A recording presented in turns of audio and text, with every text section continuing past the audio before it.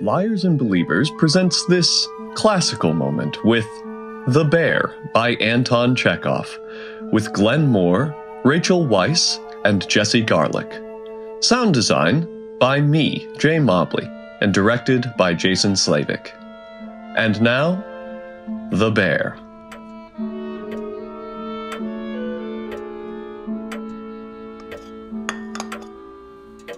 It isn't right, madam. You're just destroying yourself.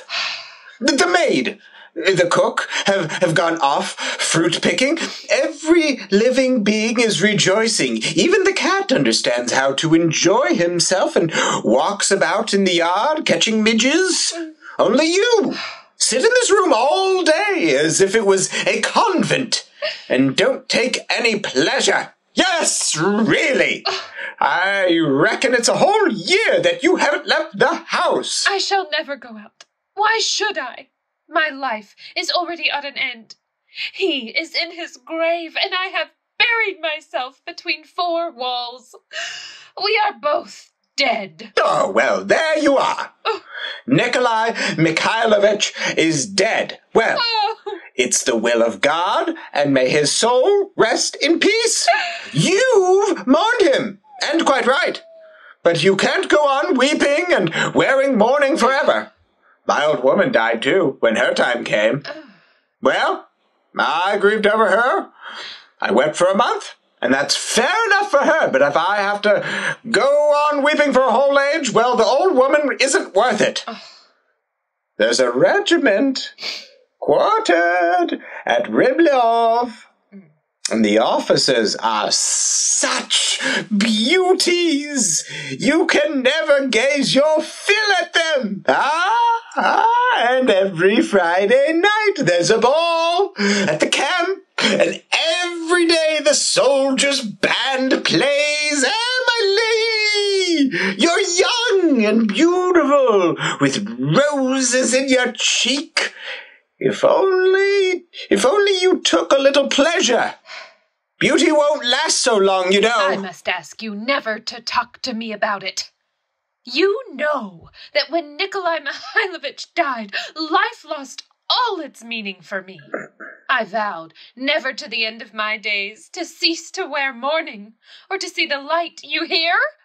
Let his ghost see how well I love him. No. Who is that?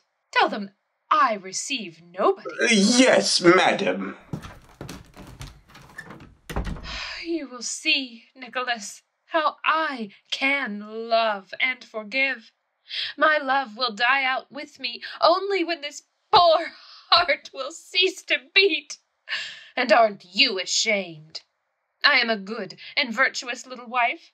I've locked myself in and will be true to you till the grave. And you, aren't you ashamed, you bad child? You deceived me, had roused with me, left me alone for weeks on end. Madam, somebody is asking for you. He wants to see you. Didn't you tell him that since the death of my husband, I've stopped receiving? I did, but he wouldn't even listen. Says that it's a very pressing affair. I do not receive. I told him so, but the devil curses and pushes himself right in. Oh, he's in the dining room now. Oh. Very well. Ask him in. What manners? How these people annoy me. What does he want of me? Why should he disturb my peace? No, I see that I shall have to go into a convent after all. Yes, into a convent. You fool! You're too fond of talking, ass! Madam, I have the honor to present myself. I am Gregory Stepanovich Smirnov, landowner and retired lieutenant of the artillery. I am compelled to disturb you on a very pressing affair. What do you want? Your late husband, with whom I had the honor of being acquainted, died in my debt for 1,200 rubles. As I've got to pay the interest on a mortgage tomorrow, I've come to ask you, madam, to pay me the money today. 1,200? If Nikolai Mikhailovich died in debt to you, then I shall surely pay you. but you must excuse me today, as I haven't any spare cash. The day after tomorrow, my steward will be back from town, and I'll give him instruction to settle your account. But at the moment, I cannot do as you wish. Moreover, it's exactly 7 months today since the death of my husband, and I'm in a state of mind which absolutely prevents me from giving money matters my attention. And I'm in a state of mind which, if I don't pay the interest due tomorrow, will force me to make a graceful exit from this life feet first.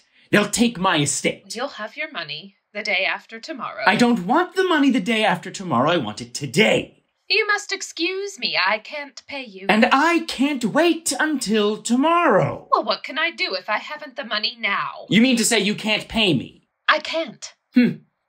Is that the last word you've got to say? Yes, the last word. The last word. Absolutely, your last. Absolutely. Thank you so much. I'll make a note of it.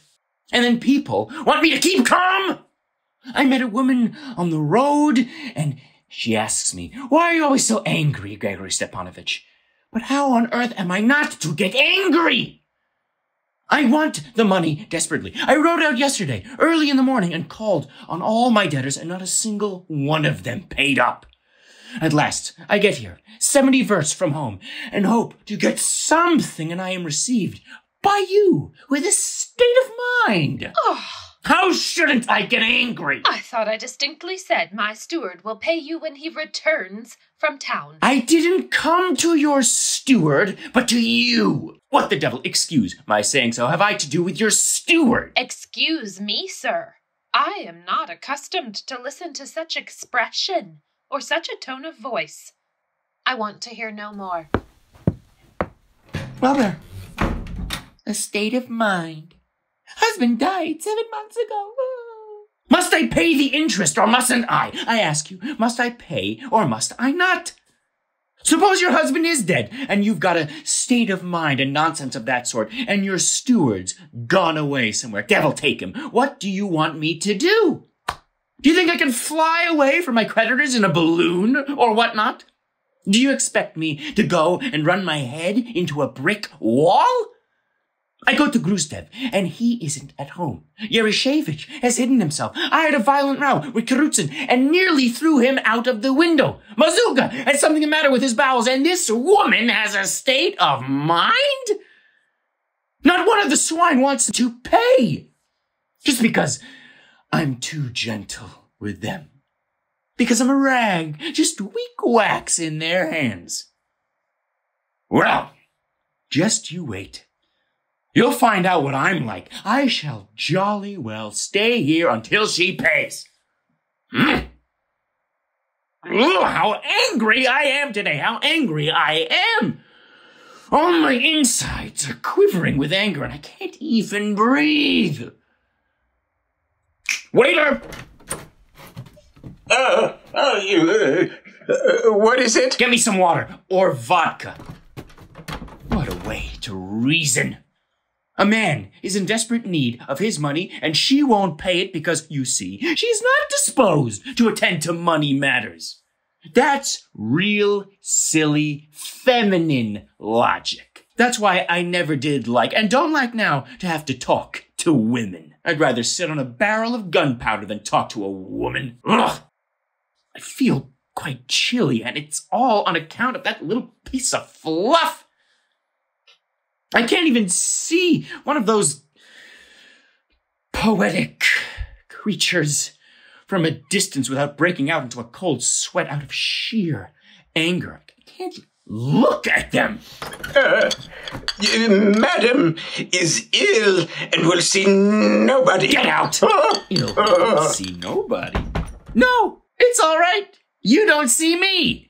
I'm going to stay and we'll sit here till you give me the money. You can be ill for a week if you like, and I'll stay here for a week. If you're ill for a year, I'll stay for a year. I am going to get my own, my dear. Waiter! What is it? A glass of vodka. I must say, I look well. Dust all over, boots dirty, unwashed, unkempt straw on my waistcoat. What? The devil's come to say... Whom are you talking to? Shut up! Sir, in my solitude, I have grown unaccustomed to the masculine voice, and I can't stand shouting. I must ask you not to disturb my peace. Pay me the money, and I'll go. I told you perfectly plainly. I haven't any money to spare. Wait until the day after tomorrow. And I told you perfectly plainly, I don't want the money the day after tomorrow, but today. If you don't want to pay me today, I'll have to hang myself tomorrow. But what can I do if I haven't got the money? You're so strange. Then you won't pay me now, huh? I can't. In that case, I stay here and shall wait until I get it. I will stay here all the time. I ask you, have I got to pay the interest tomorrow or haven't I? Or do you think I'm doing this for a joke? Please don't shout. This isn't a stable. I wasn't asking you about a stable, but whether I'd get my interest to pay tomorrow or not. You don't know how to behave before women. No, I do know how to behave before women. No, you don't. You're a rude, ill-bred man. Decent people don't talk to women like that. How do you want me to talk to you? In French, or what? Madame, je vous prie. How happy I am that you don't pay me. Ah, pardon, I have disturbed you. Such lovely weather today, and how well you look in mourning. That's silly and rude. Silly and rude? I don't know how to behave before women. Madame, in my time, I've seen more women than you've seen sparrows. 3 times.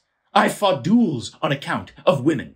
I've refused 12 women, and 9 women have refused me. Yes, there was a time when I played the fool, scented myself, used honeyed words, wore jewelry, made beautiful bows. I used to love, to suffer, to sigh at the moon, to get sour, to thaw, to freeze.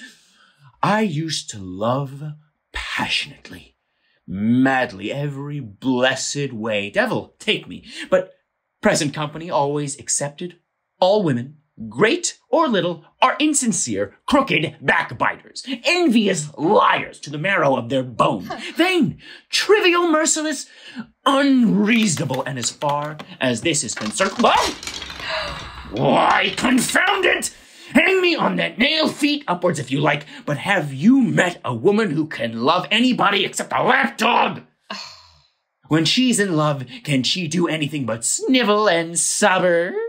While a man is suffering and making sacrifices, all her love expresses itself in playing about with her scarf and trying to hook him more firmly by the nose. Tell me truthfully, have you ever seen a woman who was sincere, faithful, and constant? You haven't. Only freaks and old women are faithful and constant. Well then, according to you, who is faithful and constant in love? Is it the man? Yes, the man. Ha! The man! Men are faithful and constant in love. What an idea! Well, since we are talking about it, I'll tell you that of all the men I knew and know, the best was my late husband. I loved him passionately, with all my being, as only a young and imaginative young woman can love. I gave him my youth, my happiness, my life, my fortune. I breathed in him. I worshipped him as if I were a heathen. And what then? This best of men shamelessly deceived me at every step. And after his death, I found in his desk a whole drawer full of love letters. And when he was alive, it's an awful thing to remember. He used to leave me alone for weeks at a time, and make love to other women, and betray me before my very eyes. He wasted my money, and made fun of my feelings, and in spite of all that, I loved him, and was true to him. And not only that, but now that he is dead, I am still true and constant to his memory. I have shut myself forever within these 4 walls, and I will wear these weeds to the very end. Weeds! As if I don't know why you wear black and bury yourself between 4 walls. It's so mysterious, so poetic. When some junker goes past your window, he'll think, there lives the mysterious lady who, for the love of her husband, buried herself between four walls. Well, we know these games. What? How dare you say all that to me? You may have buried yourself alive, but you haven't forgot how to powder your face. How dare you speak to me like that? Please don't shout. I'm not your steward. You must allow me to call things by their real names. I'm not a woman, and I'm used to saying what I think straight out. Don't you shout either. I'm not shouting, it's you. Please leave me alone. Pay me my money and I'll go. I shan't give you any Oh, money. no, you will. I shan't give you a farthing just to spite you. You leave me alone. I have not the pleasure of being either your husband or your fiancé, so please don't make scenes. I don't like it. So you sit down. I do. I ask you to go away. Give me my money. Oh, how angry I am. I don't want to talk to Indian How scoundrels. angry I am. Get off this. Aren't you going? No. No? No. No? Very well, then. Luca, show this gentleman out.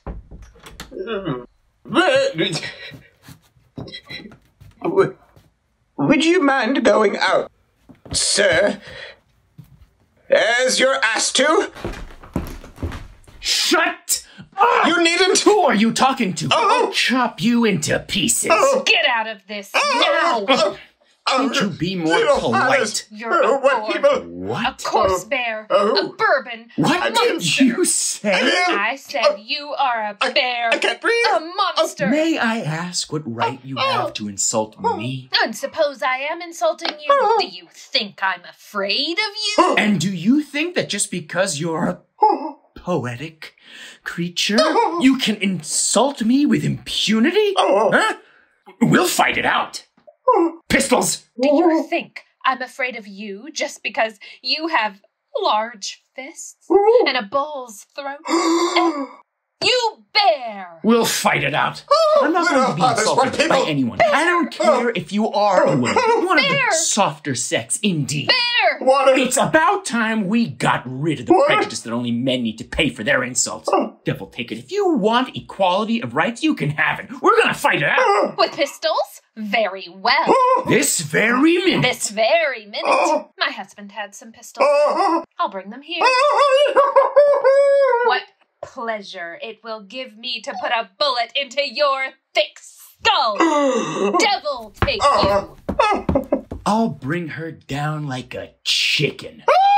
I'm not a little boy or sentimental puppy. I don't care about this softer sex. Oh, gracious little fathers, have pity on a poor old man and go away! If she fights, well, that's equality of rights, emancipation and all that. Here, the sexes are equal. I'll shoot her on principle. But what a woman! Devil take you, I'll put a bullet in your thick head, huh? How's she ready? How her cheeks show she accepted my challenge. My word, it's the first time in my life that I've seen... She is a woman. That's the sort I can understand. A real woman. Not a sour-faced jelly bag. But fire. Gunpowder. A rocket. I'm even sorry to have to kill her. Dear sir! I absolutely like her. Absolutely. Even though her cheeks are dimpled, I like her. I'm almost ready to let the death go. I'm not angry any longer. Wonderful woman. Here are the pistols. But before we fight, you must show me how to fire. I've never held a pistol in my hand before. You must hold the revolver like this. Her eyes, what an inspiring woman. Like this? Yes, like this. Then you cock the trigger and take aim like this. Oh. Put your head back a little. Hold your arm out properly, like that. Then you press this thing with your finger, and that's all. The great thing is to keep cool and aim steady. Try not to jerk your arm. Very well. It's inconvenient to shoot in a room. Let's go into the garden. Come along, then. But I warn you, I'm going to fire in the air. That's the last straw. Why? Because it's my affair. Are you afraid? Yes? No, sir. You don't get out of it. Are you afraid? Yes, I am afraid. You lie. Why won't you fight? Because I like you. He likes me.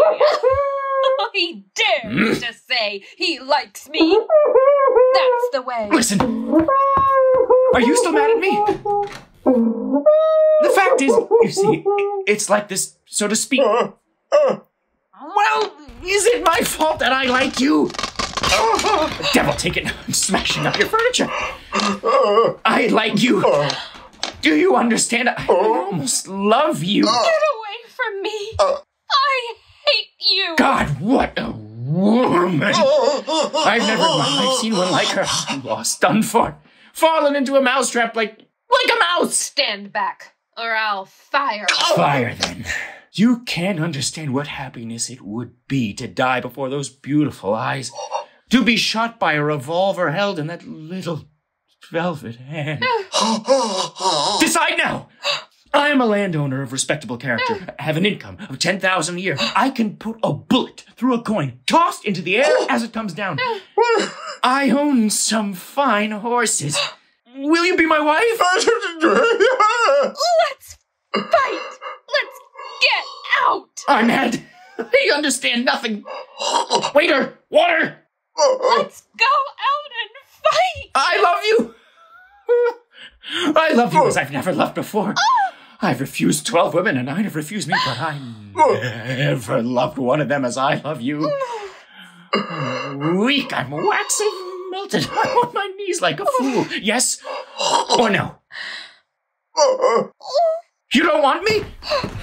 Very well. Stop. Well? Nothing, go away. No, stop. No, go away, I hate you. Or no, don't go away. Oh, if you knew how angry I am, My fingers have swollen because of this. What are you waiting for? Get out. Goodbye. Yes. Go away. Where are you going? Stop. No, go away. Oh, how angry I am. How angry I am with myself. Don't come near me. I love you. What do I want to fall in love with you for? Tomorrow I've got to pay the interest and begin moving, and here you... I shall never forgive myself for this. From me. Take your hands away. I hate you. Let's go. Fight. Little fire!